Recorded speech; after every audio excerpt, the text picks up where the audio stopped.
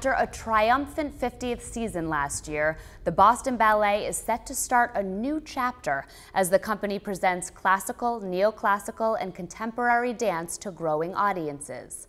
I'm Jenny Johnson for Comcast Newsmakers. At the Modern Theater in downtown Boston, Mikko Nissinen, Boston Ballet's artistic director, joins Newsmakers.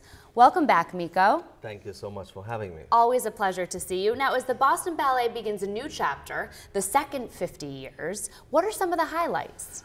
Well, I think first of all, just to start and rethink everything for the second 50 years is really exciting. And of course, we're going to start the whole season with a brand new Swan Lake.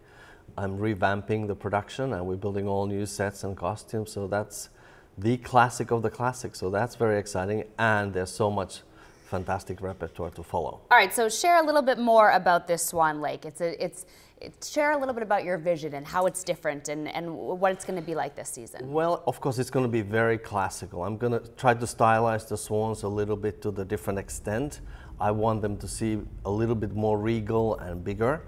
And the sets and costumes are by Robert Preziola.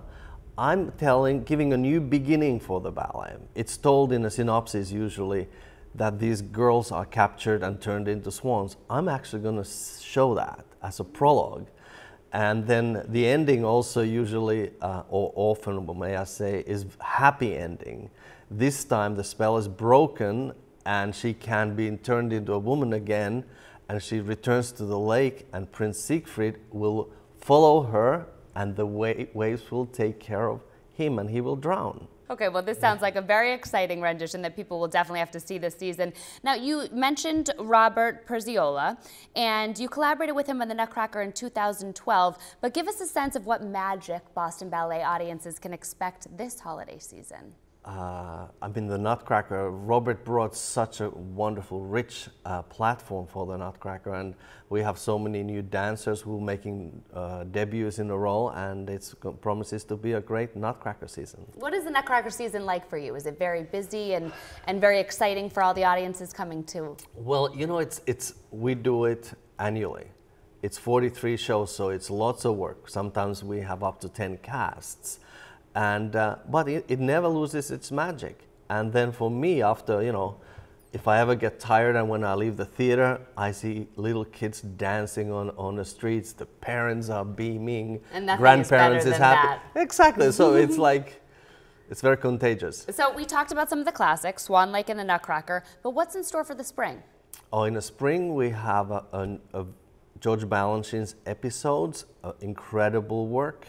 Wayne McGregor's Chroma, that was quite a sensation here a couple of years ago, is coming back, and Hans van Maanen's Black Cake, a brilliant, funny, satirical ballet.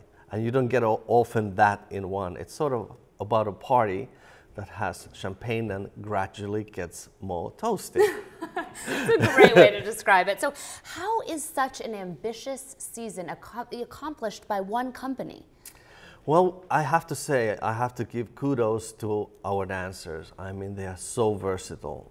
For them to dance works from Forsyth and Killian, Jorma Elo, and then dance Balanchine neoclassical and the classics. It's a lot to ask, and they can handle it, and that's why I think they are the ballet company of the future.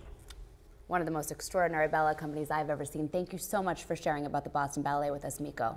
Thank you so much. Thank you for watching Comcast Newsmakers. I'm Jenny Johnson.